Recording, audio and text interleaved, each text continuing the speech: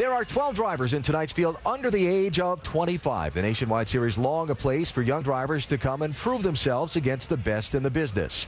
Well, if it seems like the drivers are younger and younger and younger as they get to the big time, it's because they're starting to race at younger and younger ages. Here's an example.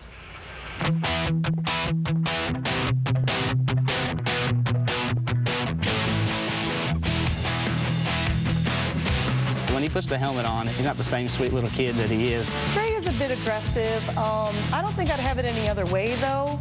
He's not afraid to put his nose in a hole that's there, and that's what I like about him. He's aggressive, but he does it the right way.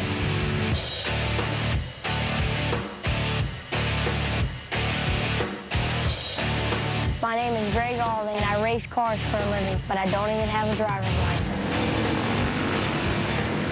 You wouldn't know he was 12 years old. He gets in there and we beat him up just like we would anybody else, and he doesn't get out and complain. You know, to have a good friend like him to let me race over here, it's just so fun. It just separates the men from the boys.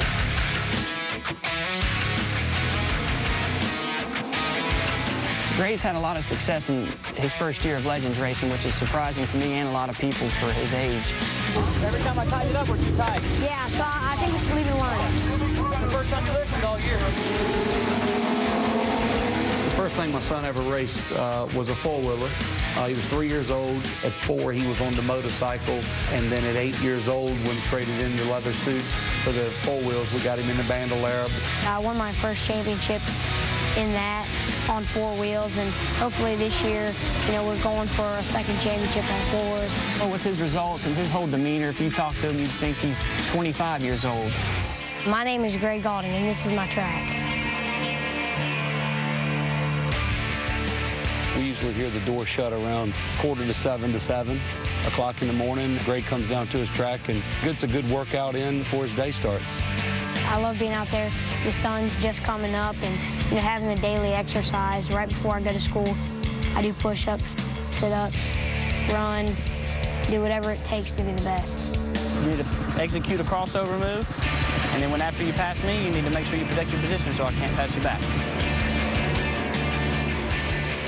When it comes down to racing, the crew chief and the car can be as good as they can be, but the driver has got to take it to the next level. My name is Greg Gaulding, and I'm a role model.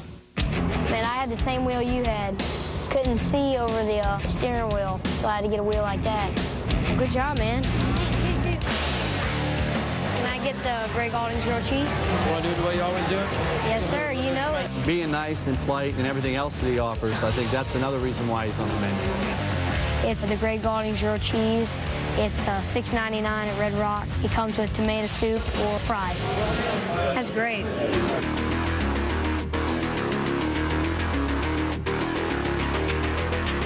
NASCAR is going to be the right thing for me.